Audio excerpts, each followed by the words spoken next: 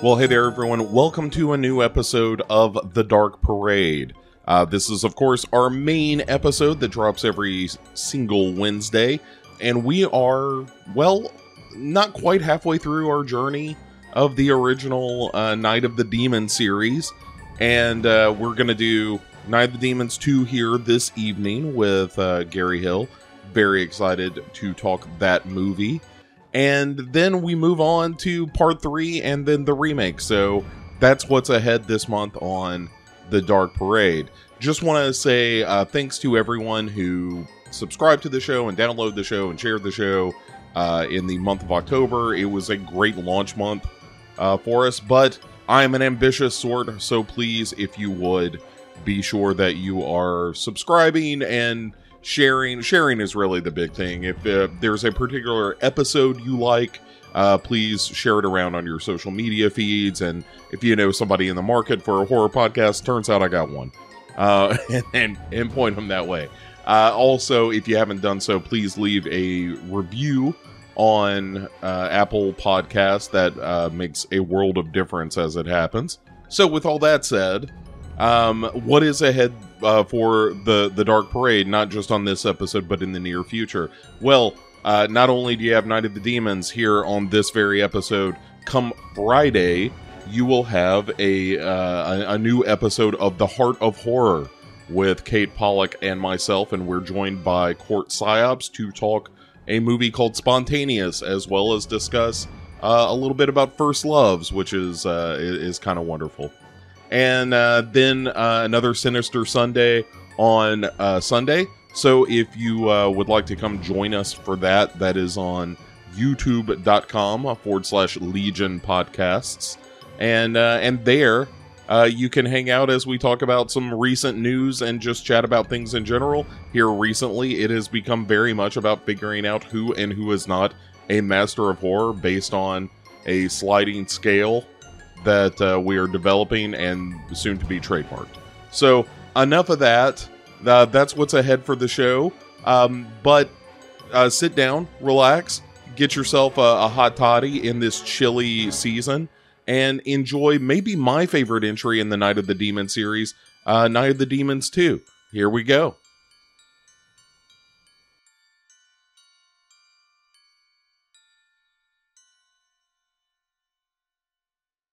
All right, and with me for Night of the Creeps 2, as it is known in France, is the lovely, the talented Gary Hill of Cinema Beef, and well, I mean, you do 2 drink minimum, you do everything. So, Gary, first of all, welcome. Second of all, what am I leaving out? What is all the stuff that you do?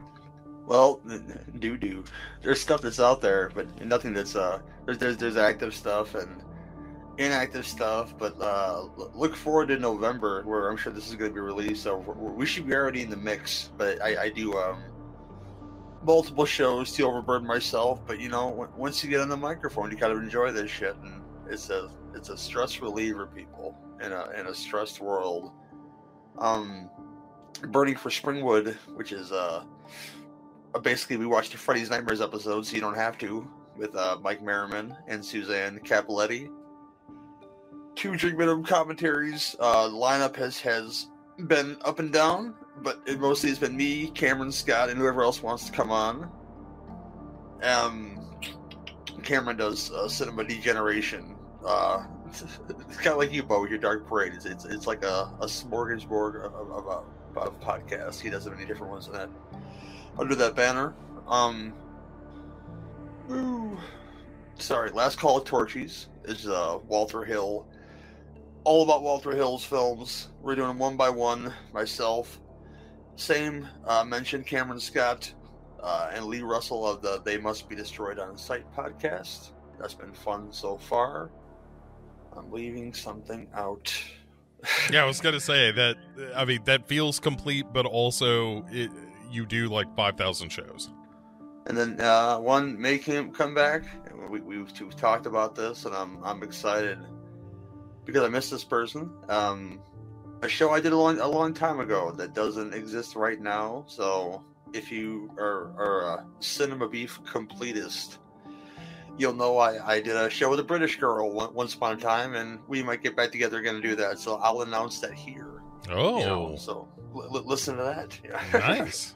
Well, man, like I said, thanks for doing this. Let's get into it. This is the sequel to Night of the Demons. I keep wanting to call it Night of the Creeps because I'm obsessed with that movie, but and you should be. Yeah. But Night of the Demons 2 takes place 6 years after the events of Night of the Demons. And it starts off with kind of a cold open where you get some door-to-door religious types showing up at Hull House like you do. You know, trying to convert people into Christianity and whatnot. And they are greeted by none other than Angela, still played by Amelia Kincaid, who does it for all three of these movies, all three of the original movies. And she invites them in for a bite of cake, which is an old cobwebby wedding cake what's got a lady and a devil guy on top of it. And then the religious types decide that they're going to make a break for it, and then she demons out and then slashes them up with a cake knife. So, you know, that's how you start a movie. That's all right. Well, it's not CG blood, I can tell you that, though. They have a lot of fun with the blood splashing and not showing anything, but this establishes right away, because she already had like a plucky personality in the first one, like making jokes, but she's going to go full Freddy. Well, in this opening scene, she goes like full Freddy, kind of, because she makes the joke, oh, come on, it's devil's food. Yeah, I love that line. And yeah,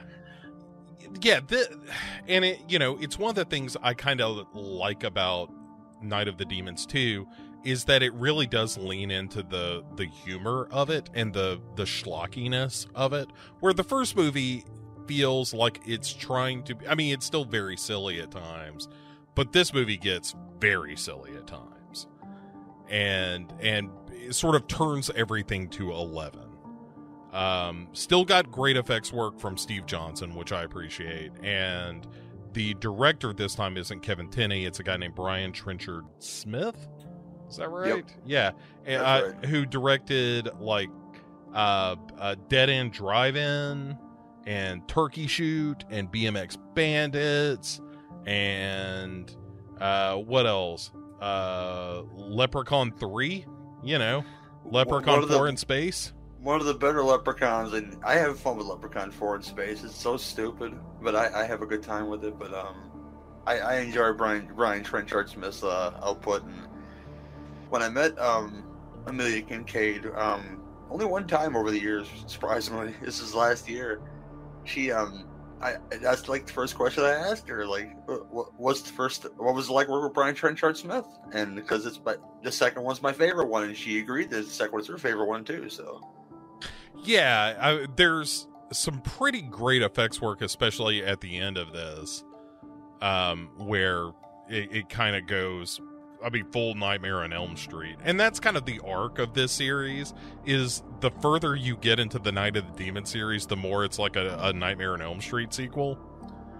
And Night of the Demons 2 is the real, like, transformation point where it goes from, where in the first movie, it's just demons. They get demoned out and they're like, bah. And in this movie, there's a little bit more of a sense of like, these kids kind of get what's coming to them. There's a little bit of a morality play at work, I think. But yeah, so we have our opening scene with Angela hacking people up and whatnot, and then we cut to our school, which is the St. Rita's Academy, which is sort of a school for bad kids or troubled kids. And it's a Catholic school run by, there's Father Damien, which of course is a real wink and a nod kind of name for the priest, as well as the sister, who is Sister Gloria. Yeah. Sister Gloria. Or Sister Gloria, as the kids call her. Yeah. And we meet our guys first of all, which is you've got Rick and Johnny, and I mean, it's random guy names essentially, but you know, they are interchangeable and they are almost completely irrelevant to the story, these dudes. Other than they're looking out a window to look at some tits because apparently across the way is the girls' dorm, and they're wandering around in various states of undress, and so they're getting a look at it, and basically we establish, hey, there's going to be a dance the next night. Right for the beginning, it earns R rating because full frontal nudity, if you like that sort of thing, because it happens in this movie. Yeah. Oh, for sure. Well, I mean, it was in the original Night of the Demons. They've got it here. I think there's full frontal in the third one as well, if memory serves. You know, Brian Trenchard Smith said of the movie that, hey, this is, you know, I knew the kind of movie I was making. Also, the producers, the film, you know, people behind the money on this movie knew the kind of movie they wanted, and they wanted it to be gory, and they wanted to have a lot of tits. And that's the movie that we've got. And so, yeah, but right off the bat, he's like, guess what, everybody? Boobs! So you get it immediately. As soon as you come away from the credits after the cold open, you are in boobs. In boobland. But after we establish that, we also get introduced to our girls of the film, which are kind of our main character, BB, as played by Christy Harris. You've got Terry, who is played by Mrs. Ben Stiller, Christine Taylor. And then you've got Shirley, who is played by Zoe Trilling, is the actress's name. And they're all sitting around talking about the dance. And in comes Mouse, who is much as her name, her real name's Melissa, but she is the shy, reserved girl that it turns out is the younger sister of Angela, who, of course, is our possessed demon at the center of the movie. And I like all of the female characters to one degree or another. Like, Shirley is my favorite just because she is the most conniving of them. Oh, yeah. And Zoe Trilling, it kind of blows my mind that she did not have a bigger career than she did, because I think she's kind of great in this. She plays like the mean girl real well, and like not in like a cheap way. And although she is pretty cheap, I'm pretty sure the guys we meet later pretty much, you know, have had her in one shape or form, you know?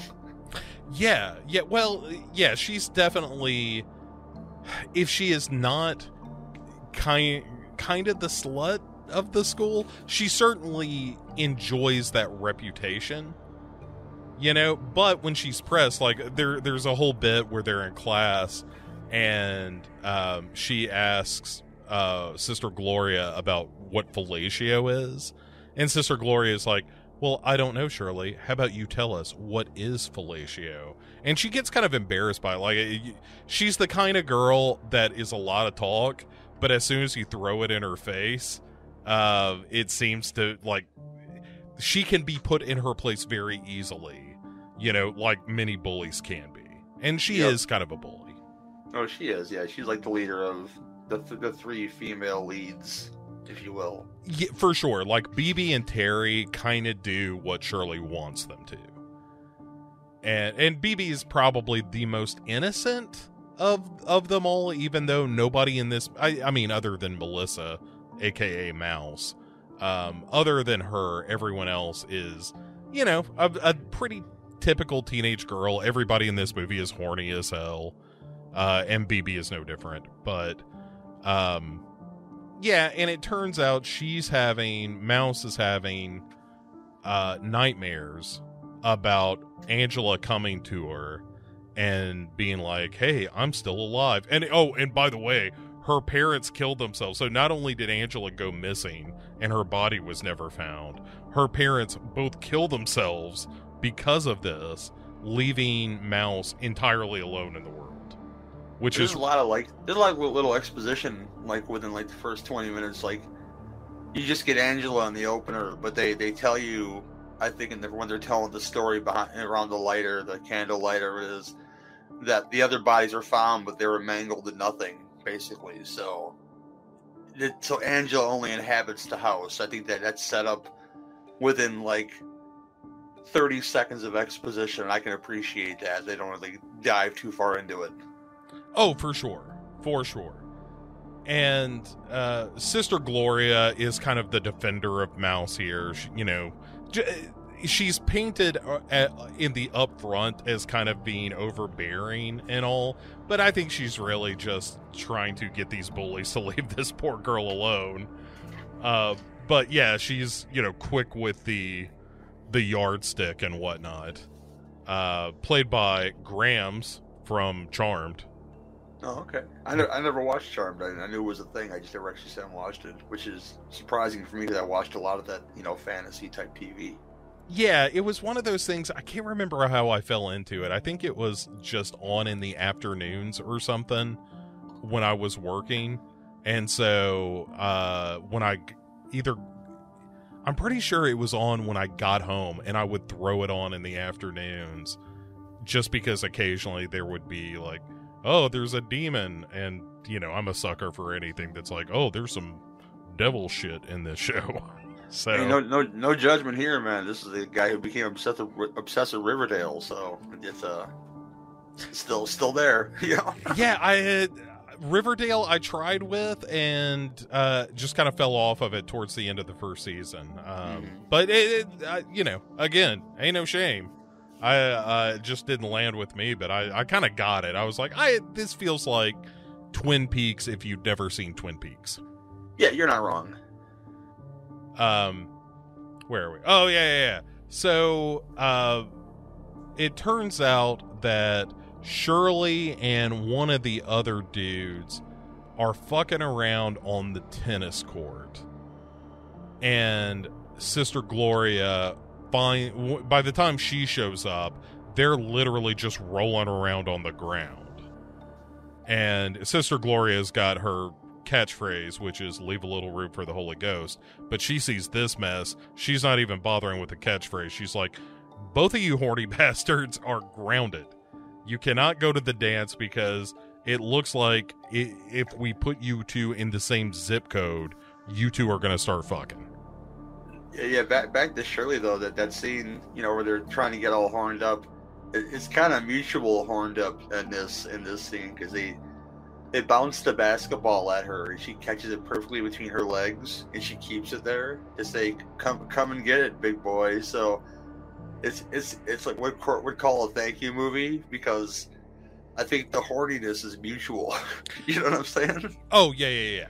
I mean, like I said, everyone in this movie is down to fuck. It's just a question of we need the right circumstance, and we will totally get down. Oh yeah.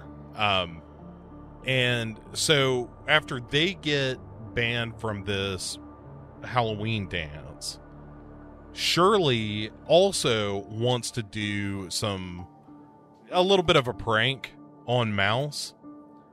And so she steals this book from Perry, who is the local demonology nerd of the school, who spent all of last month's allowance on a book all about conjuring demons and whatnot. And we get a look at him doing a kind of a ceremony in the sacristy of this Catholic school, where he manages to conjure the demon of Angela, which comes out of a mirror at him. And then the local priest, Father Damien, interrupts this and is like, hey, knock off all this demon shit. First of all, it's not real. And second of all, it's borderline, blasphemous here at this Catholic school. And I like the fact that our main priest is sort of that, evil is a concept, not a physical thing kind of priest. It's that modern view of Catholicism. is rare in a film like this, because usually they're either all in or this guy's kind of skeptical, and I could appreciate that. Yeah, and Sister Gloria, as it happens, is the more traditional Catholic that's like, no, this shit is for real, but we'll get to that in a minute. But yeah, so Perry is on lockdown too, but Shirley sees his demonology book and swipes it from him. And so when they decide that they're going to go to Hull House for this party, because they're like, hey, everybody's at the dance, so let's go have a party at Hull House. And by the way, bring Mouse with you, even though they don't say it's Hull House initially, and this knucklehead named Z-Boy like switches the sign and whatnot to get them there. But they drag Mouse along saying it's going to be a party, so she dresses up like a clown, but without any makeup. And so we end up getting all of our crew, including, is it, I can't remember. There's a thug that Shirley knows, whose name I can't remember now. I think it's Rick. Yeah, I think you're right. I think Rick is the thug. But he's kind of the older guy. Like, Rick is definitely the guy that's buying everybody beer. Yep. And so Rick and Shirley pull up to take everyone to Hull House in his, Charger or whatever. And so off they go, but when they get to Hull House, Mouse freaks out and decides she's going to stay in the car because she doesn't want to go inside, because, of course, this is where her sister died. That's totally reasonable. And so once they get to Hull House, Shirley has, like, a cat that they're going to perform a ritual with, and they're going to do this whole ceremony and stuff. But in the meantime, BB and Terry are like, well, we're going to go off and explore the house with our respective dum-dum boyfriends. And so immediately, Terry, Christine Taylor's character, she is not as down. Like, she's a real second base kind of girl, and she doesn't want to go any further. But BB, our main character, who you would assume to be the virginal character by virtue of the kind of role she plays in the movie, totally down to fuck right away. And anyway, so she ends up getting naked upstairs in some dirty ass bedroom with her boyfriend.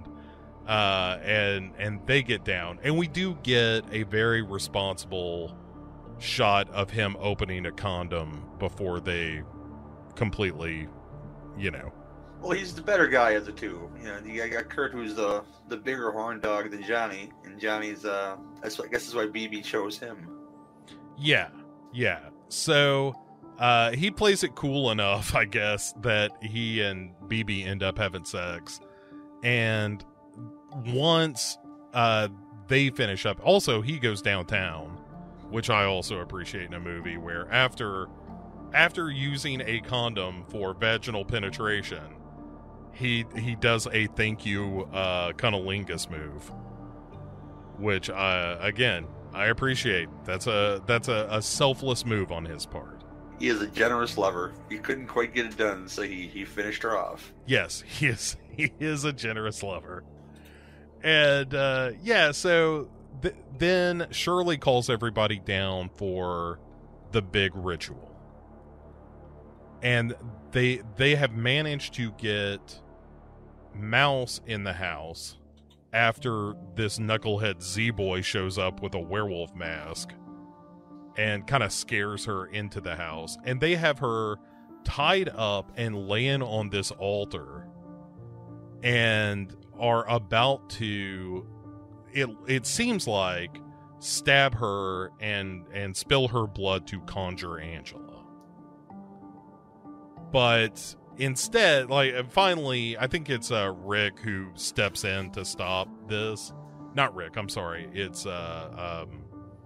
BB's boyfriend. Johnny. Yeah. So he steps in to stop the actual blood spilling. And it turns out that it's a fake knife, that they weren't really going to hurt her. It was all just a big prank.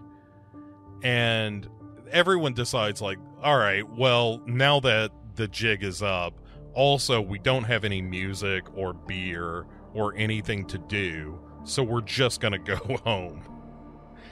Except Z-Boy goes wandering off, where he runs into Angela.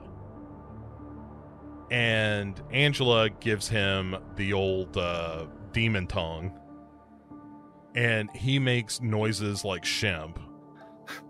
You don't remind me of the scene in Up in Smoke where the girl snorts the cleanser. Yeah, it is it's very silly. And so Shirley is calling for Z-Boy, and there's a scene I really like, or a little moment within the scene, where she's lighting her cigarette off of this gargoyle on the stairs, and it's as if the gargoyle blows out the match before she can light her cigarette. That's a nice touch. Yeah, and this is the point where she's like, fuck this, and leaves.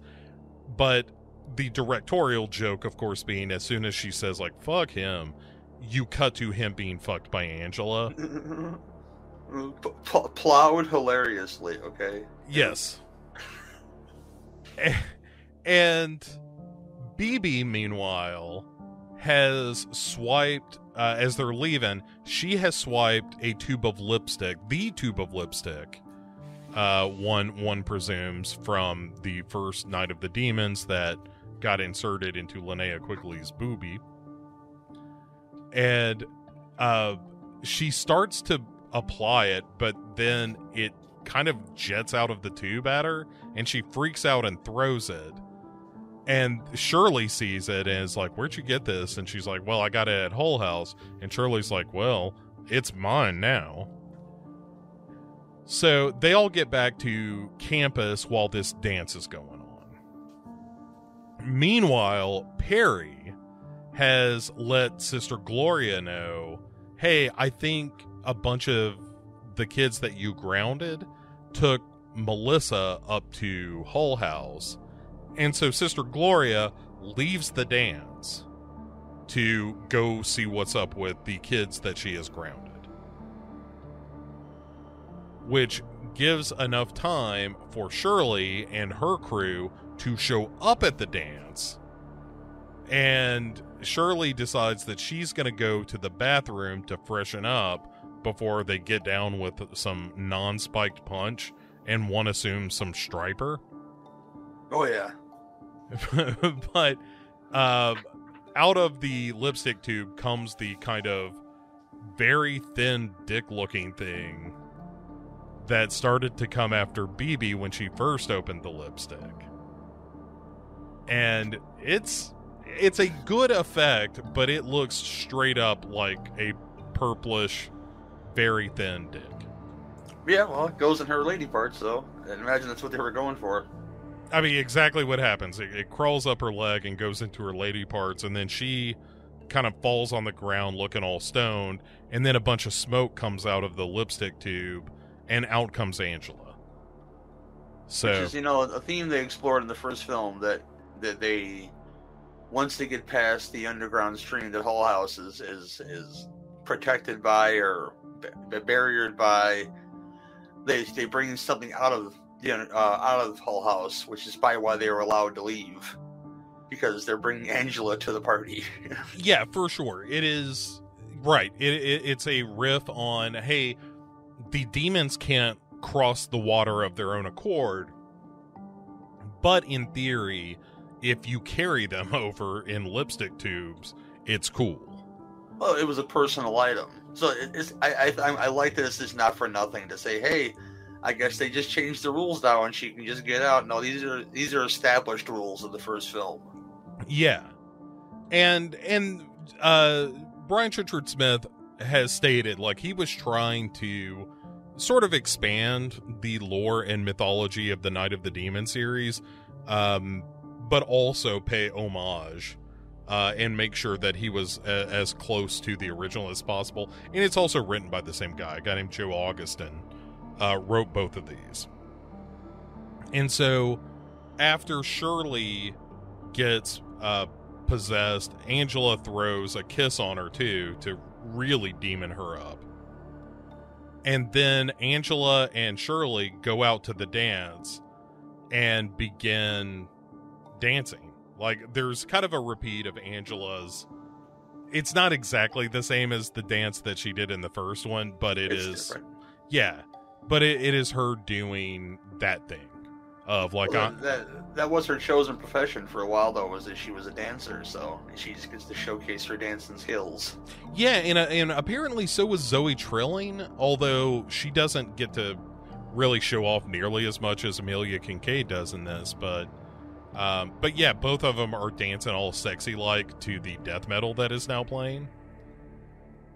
And it's BB's boyfriend that gets kind of seduced by it.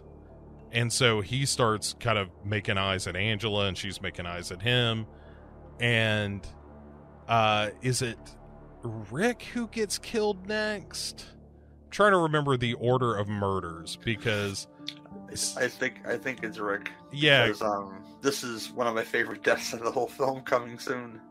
Well, so Sister Gloria shows up, and a scene I really like where she shows up and sees Angela there, and she says, "You don't belong here." And this is one of the things that I like most about the movie, is once Angela is kind of out and starting to fuck with people, that Sister Gloria seems to know what's up right away. Well, the line delivery alone, and it's like, hey, this is a straight to VHS movie, but her line delivery in that particular line, like, "You don't belong here," she gives a look at her like, not only are you a turbo slut, but there's something wrong with you spiritually, and you get the fuck out of my school, you know? Yeah, it's really good. And so we've got Angela, she takes off, she just kind of leaves. And I think she takes care of Christine Terry, by just, she finds, we'll get to that whole scene. Let's talk about Rick first, because Rick is there with Shirley, who is starting to get the demon eyes. Oh yeah. And she rips open her top and is rubbing her boobs, and Rick goes in for a feel of his own, and then her boobs turn into hands that grab him. Which I tell people, reason to watch Night of the Demons too. Well, two reasons. It's Sister Gloria for one thing, and that girl's boobs turn into hands and murder somebody. Yeah, and apparently acid boob hands, because it kind of melts his hand some. And she burns his ass up real good. Yeah. And so that takes care of Rick. And then you go over to Christine and the dude that she's with, and they're making out in his car, in the backseat of his car yet again. And he's getting a little handsy, and she's like, no. Second base is as far as I go. And so as they continue making out, Angela's hand comes up from the seat cushion. Yep. And opens up this dude's fly and starts rubbing him off. And he's, one of my favorite lines of the movie is him saying, "Careful now, we don't want to strike oil too soon." Yeah, it's pretty great. And Terry is like, "What? Wait a second." And it's one of those like, "Hey, wait a second. My hands are here. Somebody's rubbing me off. Oh shit. There's a demon in the car." And sure enough, Angela's like outside the window, and then they run off. But Angela finds Terry and gives her the kiss of, damnation or whatever. Oh yeah. And demons her up. No, the hand gag has been done before. I mean, I realize that, but never to the point of, hey, I'm just going to jerk this guy off, because I guess Angela's really horny too. It's really good. I really, really like it. I think that, again, there are a lot of little moments in this movie that the gags go a little further than they would have in the original Night of the Demons, but that's kind of when I like it most. And anyway, so Rick has got, Terry has got, the basketball playing dude gets his head knocked off. I'm trying to think who else dies in this spade. That might be it. It might be those guys. That's about a handful of them for sure. Yeah, and then Angela grabs Mouse, and they all take off back to Hull House. And this is the point where Perry is like, "Oh my God, they're going back to Hull House. Clearly, there is a ritual that's going to be done, and it probably involves the death and/or corruption of Mouse." And so, even though Father Damien is not down for this at all, he is brought along because he's like, well, we're going to go take care of the kids, but I don't believe any of this demon shit. Meanwhile, Sister Gloria completely Rambos it up, where she is taking her best yardstick and balloons full of holy water. Perry's getting a super soaker of holy water as well. And it's a real, like, montage sequence of we're about to go fuck up some demons. We didn't mention, but, Perry is played by Robert Jane, who you may know as Bobby Jacoby. He's like a genre favorite. He's in some stuff. Tremors and Bloody Birthday. For sure. Yeah. Most recently in those Mythica fantasy movies that are on Amazon. Oh, I don't even know what that is.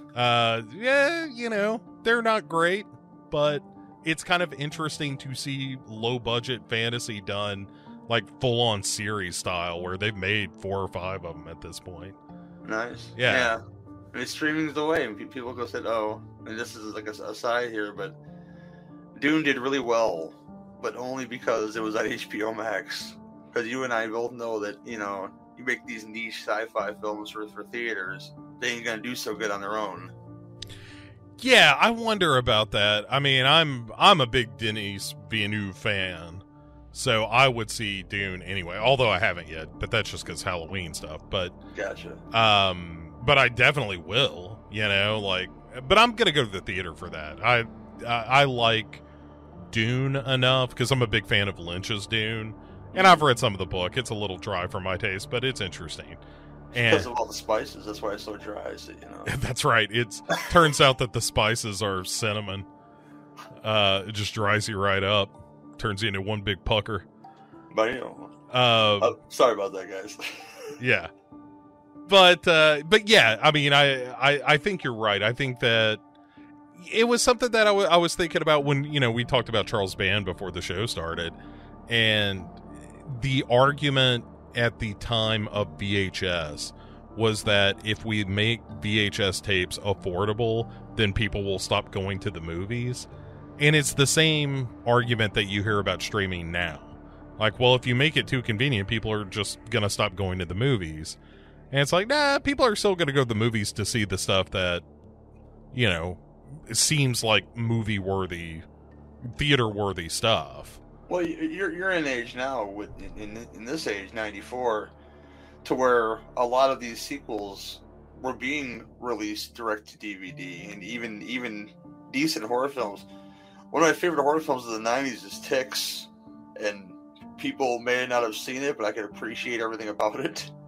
But that didn't have a theatrical release, but it had a lot of names, and like you said, you could sell a movie like this to VHS audiences when fancy that video stores were still really a thriving thing in 94, and you could slap this on the wall with Ticks and Pumpkinhead 2 and all kinds of other stuff that went direct to video, and you could say, hey, I seen the first one, I'll pick up this one. So I think the VHS market is still very important for films like this, and it's success, because I've seen this on cable, but I rented it first multiple times. So for sure. Yeah. Yeah, again, just something I was thinking about earlier today was wandering through the aisles in video stores, and that the modern equivalent of that is just scrolling through, like, the categories on Amazon or Netflix or something. And it's not the same, because you click on something to read everything about the film now, the actors, their crew, and you were at the video store, you were lucky you flipped that tape over because it was sold on the cover art. Absolutely. Plus, you were stuck with it. Like once you had rented it, you kind of saw it through. Or it was just so bad that you couldn't. But one way or the other, like, you had that tape. It wasn't like you could just stop it and then flip over to the next movie the way you can now. Like, you were sort of pot committed to, I'm going to watch this movie come hell or high water. And even if it's not very good, I'm probably still going to finish it because I rented a movie to watch tonight, and here we are. I spent $2 on this movie for 3 nights, and I'm going to sit and watch it probably more than once, Oh, for sure. Absolutely. And, I mean, especially if it was any good. You'd watch it a couple of times. Or if you were like me and a big chicken, you rented Evil Dead and couldn't finish it the first night. There you go. And then had to watch it again later because it was so scary. But yeah, VHS culture though, you gotta love it, and it made films like this all that much better. Yeah, it's certainly a different era, but also, pining for it is sort of like pining for the days of buggy whips. It's like, just technology has moved on, and we're just never going to go back to that. But it was the freedoms of this. I'm sorry to go back to this again, but. They can easily make this film unrated and put it and distribute it to video stores, because there is pubic hair in this movie. I'm not getting excited about this because we live in the age of the internet. So if I want to see pubic hair, I can just click a button. But in '94, when I was 13 years old, pornography wasn't well established to collect as a 13-year-old boy. Mm-hmm. So. You're lucky you found that porn in the woods. That's the mythical porn in the woods. But I digress. So films like this, that we can say, hey, Mom, I rented Night of the Demons 2. She don't know what the fuck you're talking about, but you're seeing all these boobs and, full frontal nudity as a 13-year-old horned up, freak, I'm a little more reserved now, but at 13 years old, it's like much like most 13-year-old guys I know, when they were 13. We're some horned up little bastards, and this film fits that bill. And I think the fact that it came to VHS and not to theaters, made it all that much better. Yeah, well, and technically, Night of the Demons 2 is a theatrical release. It's got an MPAA rating. Oh yeah, I didn't know that. Yeah. In fact, Brian Trenchard Smith talked a lot about how he filmed everything that he thought the MPAA would have a problem with. He filmed twice as much of it so that he could cut half of it and it would still be gory and lots of nudity and that kind of thing. I gotcha. I'm sorry. We'll go back to the story. Yeah, no, but Night of the Demons 3 is the first in the series that was straight to home video. But no, your point is absolutely right. Like,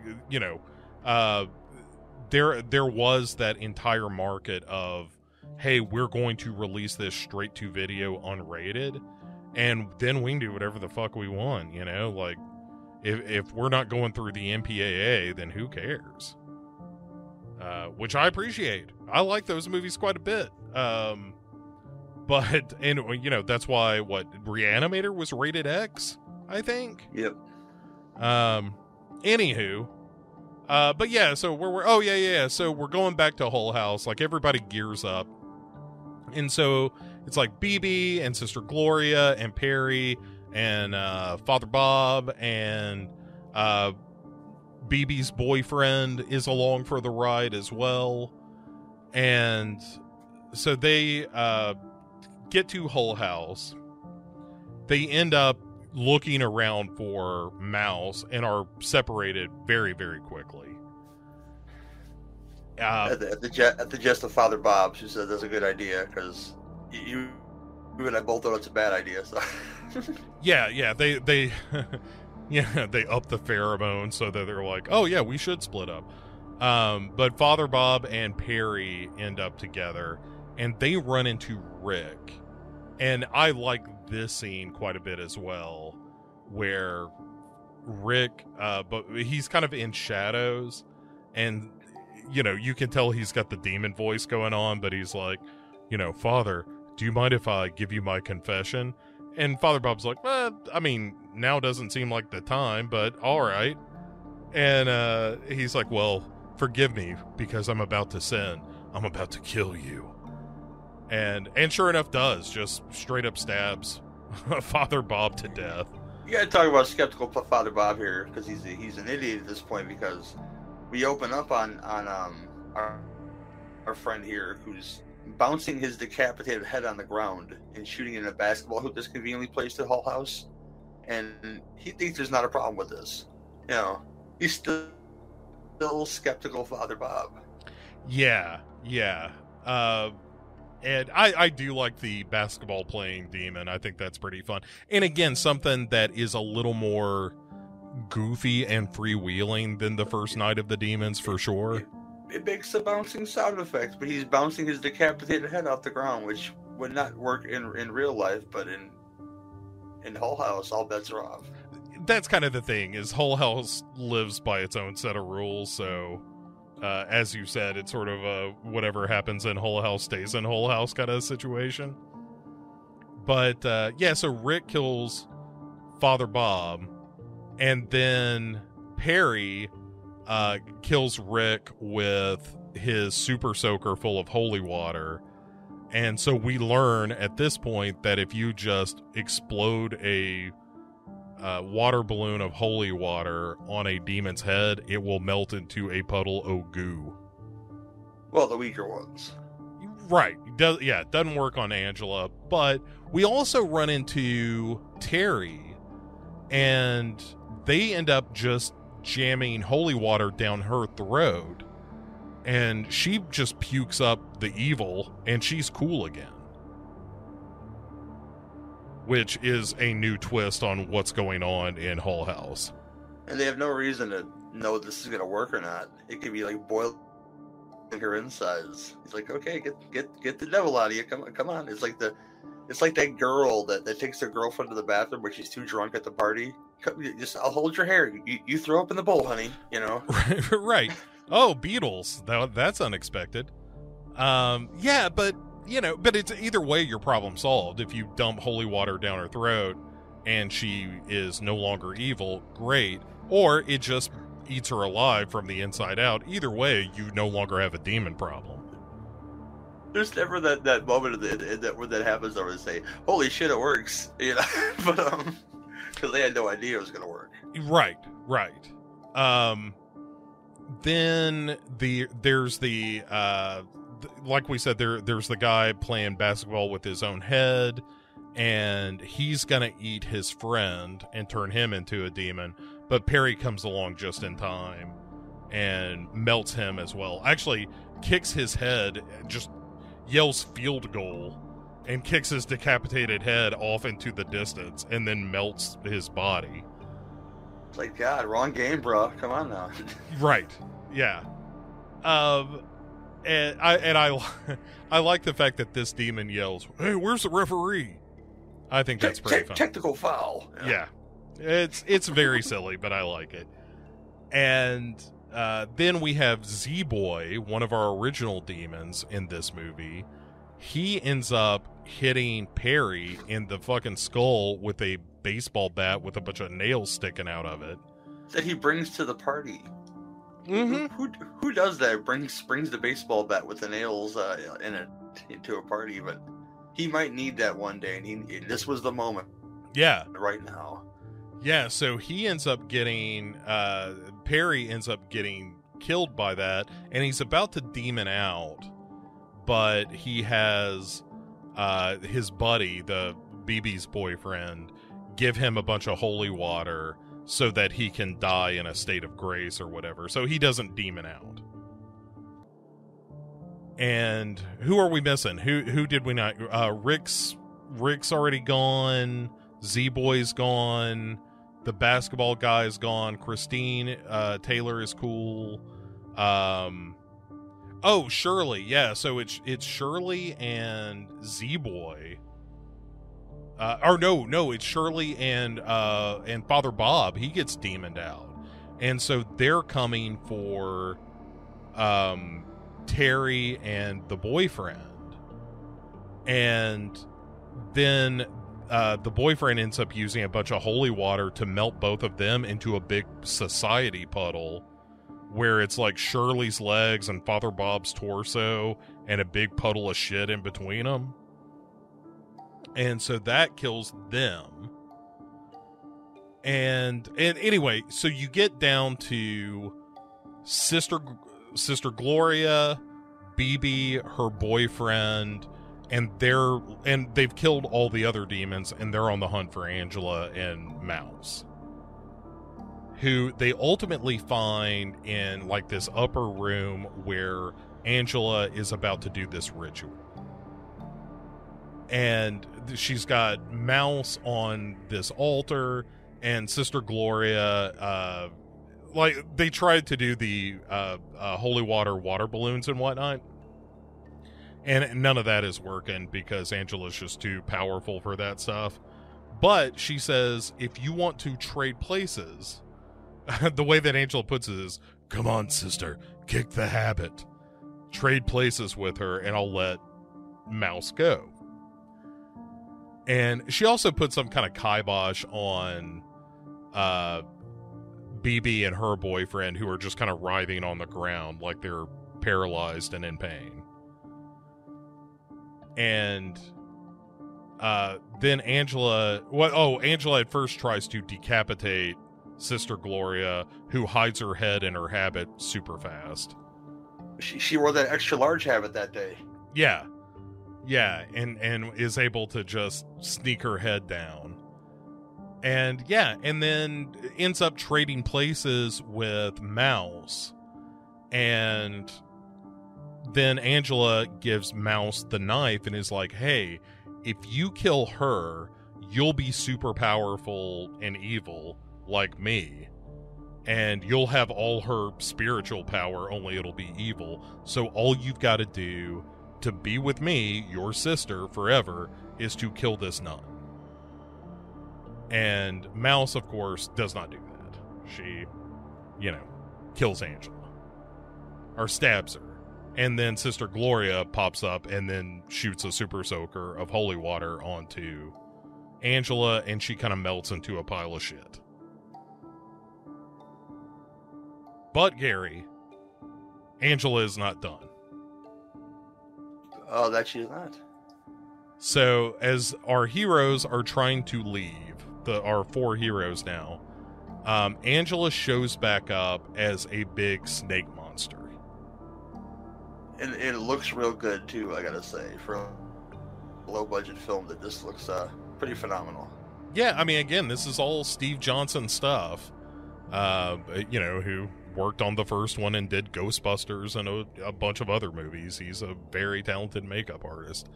And I thought it was cool. The way that they did the snake is they, had Amelia Kincaid in that upper body prosthetic and put her on essentially a teeter-totter so that she could rise and fall like she's standing on her tail. It's very simple, but very clever. I really like it. It looks really good. And our hero, BB's boyfriend, ends up kicking across into the boarded up window because perfect cross, yes. Yeah, because he knows karate, which he uses throughout the film. He tries to kick in doors and whatever. He's a karate man, Yeah, like Eddie Murphy in Trading Places. Right. To this film's credit, it is firmly established that this guy knows karate. And so he kicks a cross into a window, and then sunlight comes through, and the sunlight cross lands on Angela, and she blows up. Yeah, I mean, it's established in the first film that they have, if they can survive the night, once the sunlight comes up, it'll kill whatever demons that are left. And it respects the first, again, same writer. So I think that helps things. And it also helps, this film just jump the shark enough to say, you know what, if you like Night of the Demons, you're probably going to have a really good time with Night of the Demons too, and they're not wrong. Yeah. So we go back to St. Rita's, and everybody is fine. Our heroes are saved, except before the credits roll, we see one of the girls who was naked earlier in the movie, in the first shot, find the tube of lipstick, and she opens it up, and a CGI snake comes out of it, and it eats the camera, and then you see, directed by Brian Trenchard Smith. I mean, the only real flaw of the movie is that final shot for me. It's terrible CGI. It's silly, the movie throughout, but that's the only thing that's real cheap about this movie is that final shot. It looks very cartoony, and not in the way that, like, oh, well, in Anaconda, that snake looks kind of fakey sometimes. This just looks like a Saturday morning cartoon snake. This looks like the scorpions at the beginning of 3,000 Miles of Graceland, which is a film that I unapologetically love. But there's a CGI scorpion fight at the beginning of that film for no effing reason, and that's what this looks like, when they could have just did the same effect, the same phallic, thing popping out of there. Just say, hey, yeah, this happened earlier in the film, and now it's going to happen again. And it wasn't necessary, Mr. Brian Trenchard Smith, to have that in there. Right. Just have what you saw with Terry earlier, or BB earlier, when she opens it up, and it kind of comes at the camera, and just cut to black on that. Because you already know how to do that gag, but whatever. And so that's it. That is the story, the broad strokes of the story of Night of the Demons 2. And that brings us to the performances in the film. And I would argue, Gary, that this has a better cast than the first film.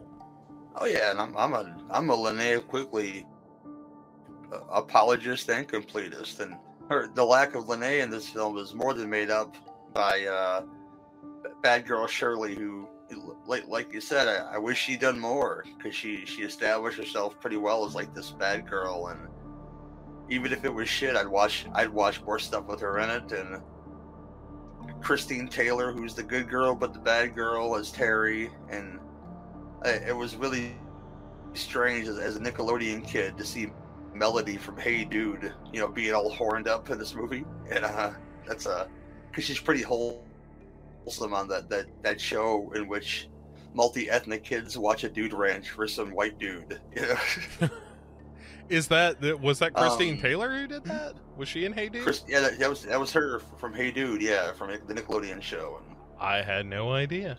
Yeah, that show ran for like 6 seasons. I think I watched them all, because there was some pretty girls in that show too. But Robert Jane,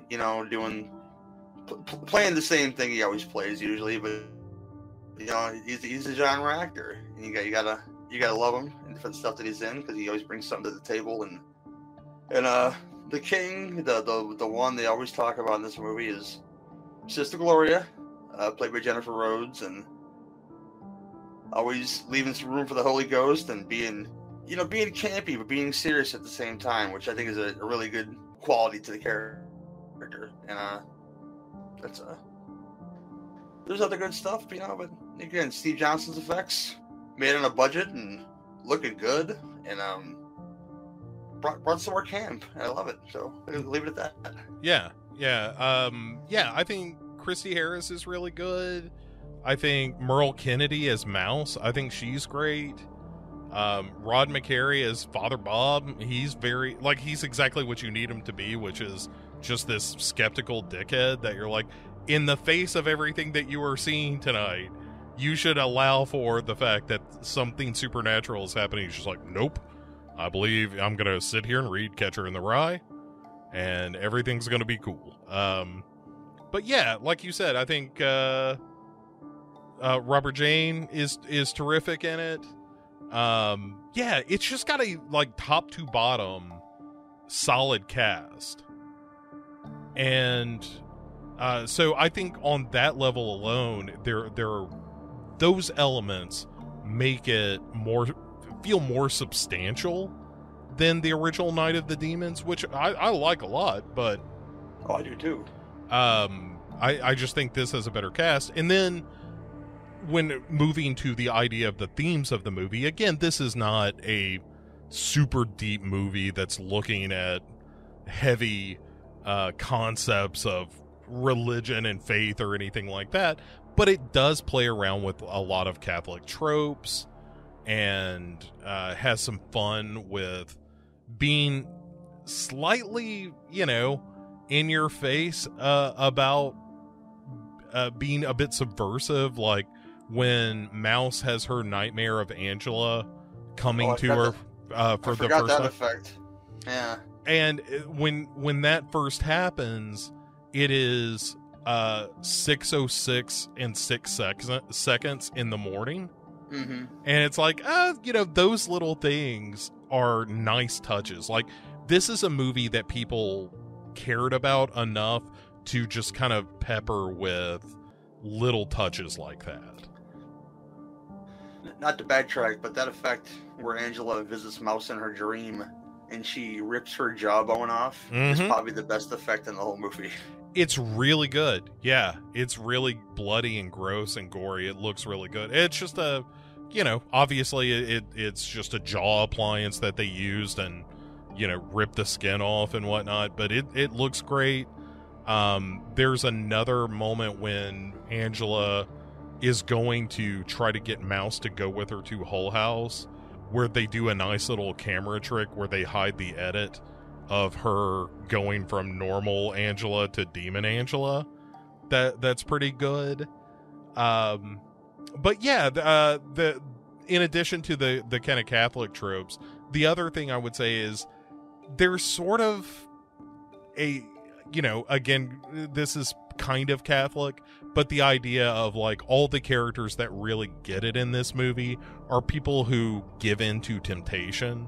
And like BB and her boyfriend survived, but they're also the ones that like used a condom and, weren't complete just horn dogs through the whole movie. They were horny and they fucked, but they didn't do it irresponsibly and they weren't shitty to Mouse. And if you can do those two things within the confines of Night of the Demons 2, you can survive this movie. I mean, I have the same complaint that some folks have about Night of the Demons. I'd say about a third of the horror watching population is that the first one, the third act is not great. It kind of falls apart a little bit compared to what you've been watching in the first and second acts of the film. This one I don't have that problem with. So this is why I prefer Night of the Demons 2 over Night of the Demons. Yeah, and that kind of brings... Yeah, I think that leads us into sort of final thoughts of the movie. But I totally agree with you, man. I think that this movie... It just has more of a story going on with the fact that you're dealing with Angela's younger sister. You've got Perry and his demonology interests, and the setting of this Catholic school makes it more interesting, and it becomes sort of a battle between good versus evil, as opposed to a bunch of teenagers getting messed up in the first one. Whereas this is like, oh, we're about to go do battle with the forces of evil with Sister Gloria and her ragtag group of misfits out to rescue Mouse. And that to me is way more compelling and more interesting than, oh, we've just got to get out of this house. Yeah, this is true. I mean, when I'll go into the final thoughts and everything that happened. But yeah, I agree, and this is, I think, why Amelia Kincaid loves the film more than the first one. And I had the whole conversation with her, but she right away agreed with me that the second one is better than the first one, with Linnea right next to her. So it wasn't even like, hey, let me insult my co-star and this woman that she still very much loves. I mean, they have a great friendship, and she just likes it like I like it, and that kind of makes me happy. Oh yeah, for sure. It's, it is equally, if not more sexy than the first one.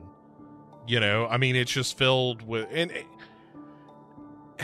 this is part of the thing that I always wrestle with when it comes to horror films, especially horror films of this era, where it's like, well, you don't want it to just be a TNA movie, but if that, you're kind of exploding the parts of the first movie, where the first movie was like, well, this is kind of sexy, and we've got Linnea Quigley showing off her breasts, which is unsurprising.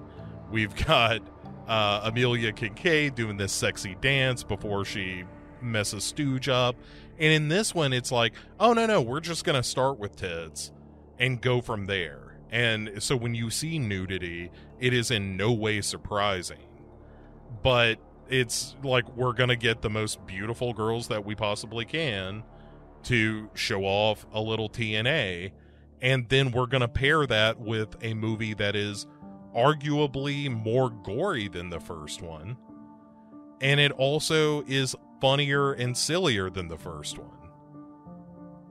And so it's like, it's the Spinal Tap joke of like, well, this one goes to 11. Like, well, why not make it 10? But this one just, like, it does everything that the first one does, but it also has more fun with the concept. It gets away from Hull House for a little bit just to come back to it. It's got way more story. The characters, I think, even though some of them are totally disposable and they're just there to be, kids who turn into demons so we can kill them off.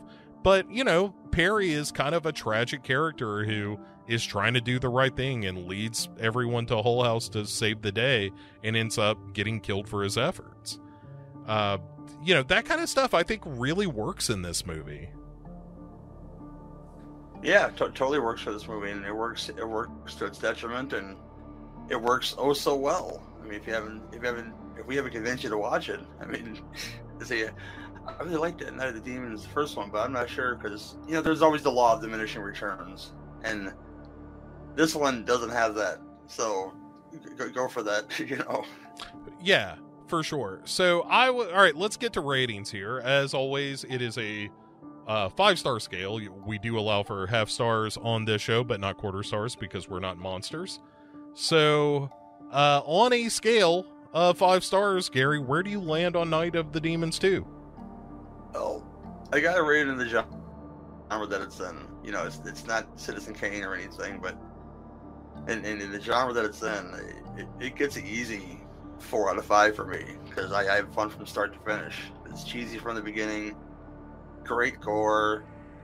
A lot of MVPs in this movie. One I didn't mention was the actor who plays Z-Boy, Darren Heems. He's done a bunch of stuff in the 90s and beyond because he's still acting today. But highlights of his career is he plays an early death in Dr. Giggles, which is a film that I can love because Larry Drake is all in that movie, just like Angela is in this movie.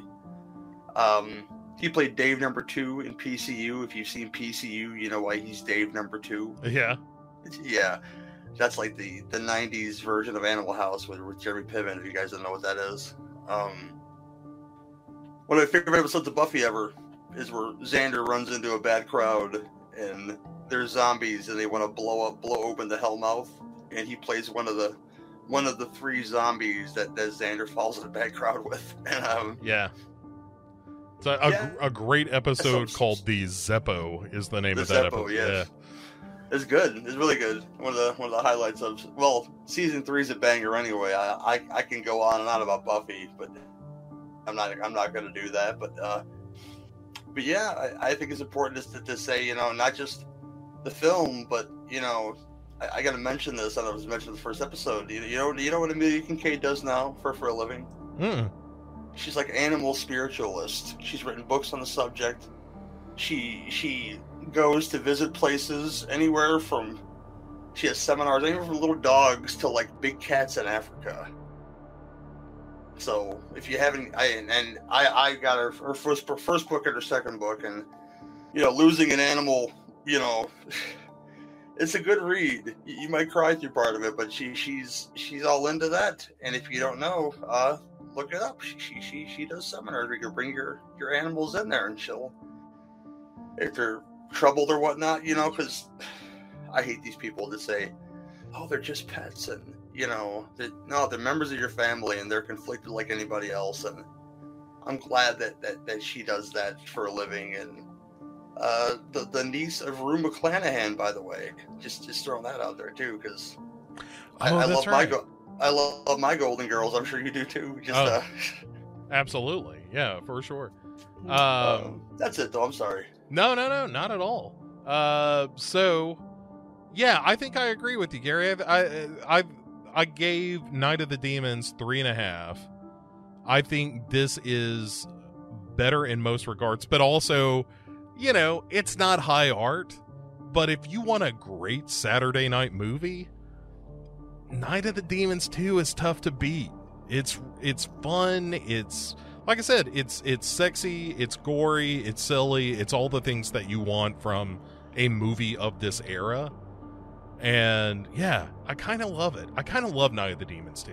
In fact, Night of the Demons 2 is kind of the reason I wanted to do this whole series, is to talk about parts 2 and 3 more than the first one. So 100%, man. I was all aboard when you said, you know, because I would have took the latter, which is Return of the Living Dead Part 3, when you asked, you know, who wanted to be on there, but I really, really wanted this one, so I'm glad I got to be on this one. Yeah, it's same, because I think you and I are both big fans of this. So, all right, Gary, we're going to wrap this up with 3 things that you may not know about Night of the Demons 2. One, speaking of the actors in the film, Zoe Trilling, who we were both saying should have done more stuff, kind of disappeared from movies after a while. She did a few more, worked with Tobe Hooper, but then just disappeared. Nobody really knows much about her post-movie career.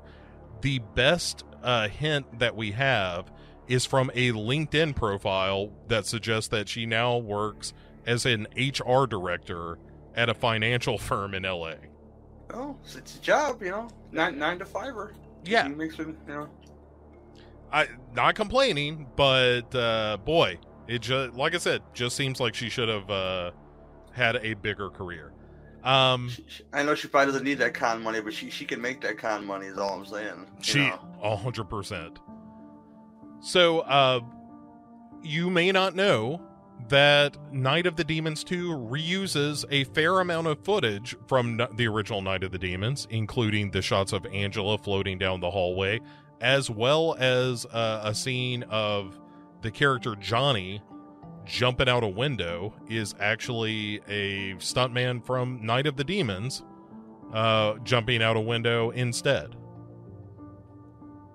So yeah. That did incredibly well, though, because I didn't notice any of these things, and I watched the first one often, probably as often as this one.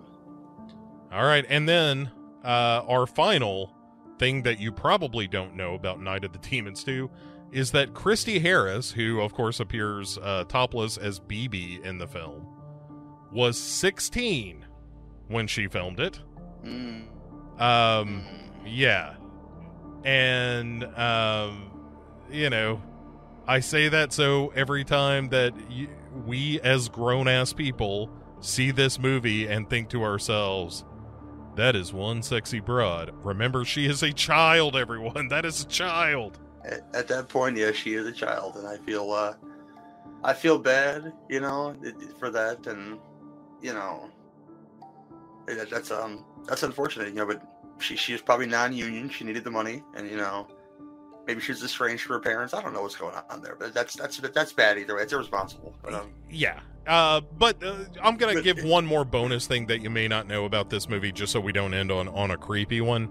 Well, I'd say something, because it's a kind of like a That 70s Show situation, to where Mila Kunis lied about her age to be on the show, and she may have falsified some documents to be in this movie. I don't know for sure, but you know. Well, she went in. I can't call Brian Trenchard Smith. I can't call Brian Trenchard Smith irresponsible all the way, you know, because he may have not known that information.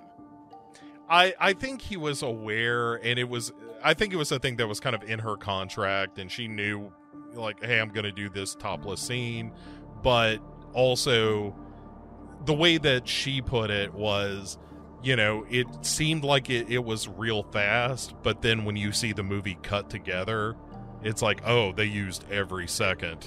It does linger, yes. Yeah. So, but again, here's one bonus one, just to take the creep factor off a little bit.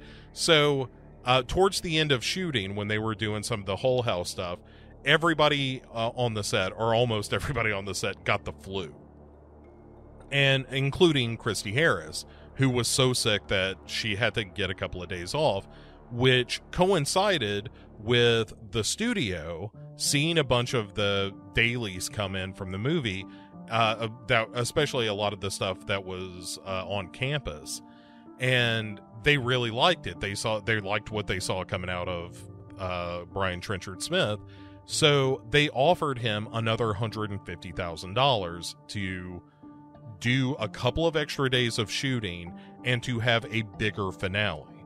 So the entire sequence with the snake at the end of the movie, not in the original script, not even part of the shooting script, it was added after Brian Trenchard Smith turned in some footage. The studio liked it, gave him extra money, and said, we want you to do a big special effects ending. And so this is what they came up with. And so that the whole reason there is a snake sequence with Angela at the end of this movie is because Brian Trenchard Smith doing a good job, and they gave him some more money to make it even better. If you look at the wiki, the budget says 1.4 million or 2.7 million, so maybe the 2.7 was after they gave him the extra money. Well, according to him, it was 1.4, and they gave an extra 150 grand for it. But, you know, who knows? Who knows what the real number is? All that Hollywood math. Yeah, man. So that is it for Night of the Demons 2. As always, I hope that you come out of this show a little bit smarter than you went into it. Also, Gary, I know we talked about it in the upfront, but give us yet another quick summary of all the different places that people can find you after listening to this show. Okay, Cinema Beef Podcast, which I've been doing since about 2014, I believe. Don't go looking for all the episodes, because some of them don't exist anymore. Long story, server lost them, lost the backup in a fire, blah, blah, blah. But the ones that exist are on LegionPodcast.com and Legion Podcast feed and all that good stuff. 2 Drink Minimum commentaries, those are all there.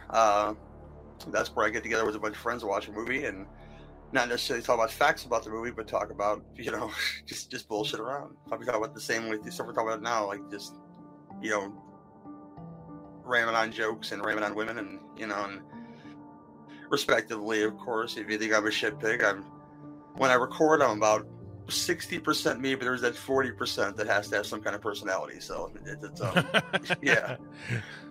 That's most podcasts, I think, though. Yeah, Last Call of Torchies is the Walter Hill podcast I mentioned earlier. Next episode coming of that should be the Long Riders, followed by Southern Comfort. The man had a banger of a starter career, and it deteriorates some towards the end there, but not a lot for me. So I'm looking forward to talking about that. And Streets of Fire again. I know people. I've been on multiple shows about it, but it's coming. It's coming. A little Tom Cody for you, coming at you. Yeah. And the last one I'll mention is Blood from the Core, because that is a Patreon exclusive to Legion. Myself and Derek Bourgeois from many podcasts as well talk about New York-based horror and thriller films. The next one that you should hear of that should be Too Scared to Scream, which is where Ian McShane works at a hotel, and he's murdering the tenants of the hotel, and it's nice to see a young